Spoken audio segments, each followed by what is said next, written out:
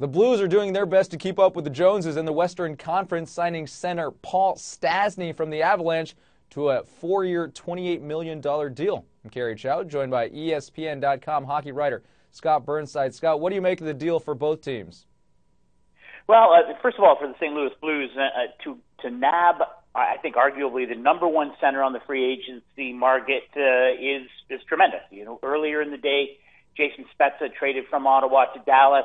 The Blues had to express some interest in Spezza. Of course, this works out even better for them.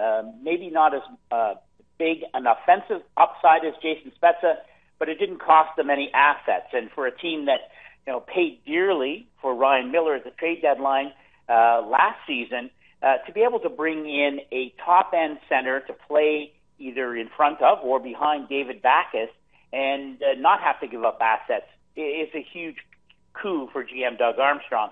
You mentioned keeping pace in the Western Conference. We already saw Ryan Kessler traded to Anaheim before the draft last Friday in Philadelphia. We mentioned Spezza going to Dallas, another Central Division team. In the Western Conference, if you aren't 2 or 3 deep down the middle with elite players, your chances of advancing deep into the playoffs are non-existent, really. So this was a huge deal for the St. Louis Blues. Now, you mentioned the Colorado Avalanche. The Avs are in a little bit different position. They would have liked to keep Stastny, but didn't want to pay beyond what he was making last year, which was around $6 million.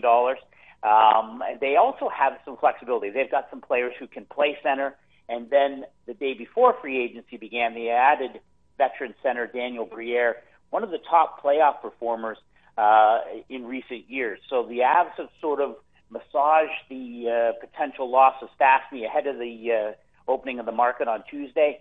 But for me, the Blues get the best center on the market, and that's good work for GM Doug Armstrong. Absolutely, and you touched on it before, but just how good is the Western Conference going to be on paper next season?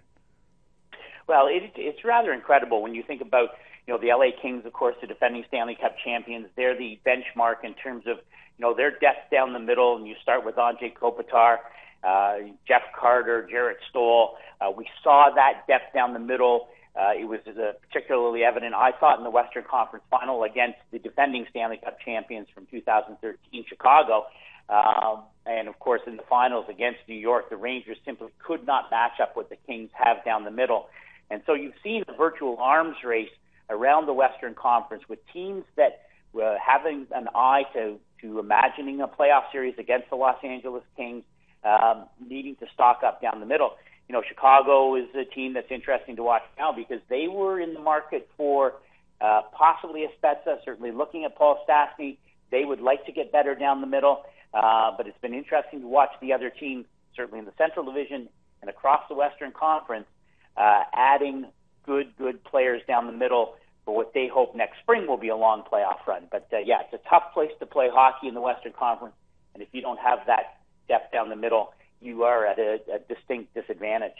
Very busy time of the year for ESPN.com hockey writer Scott Burnside, who's, as always, on top of everything. Thanks, Scott. I'm Kerry Chow with your latest ESPN headline.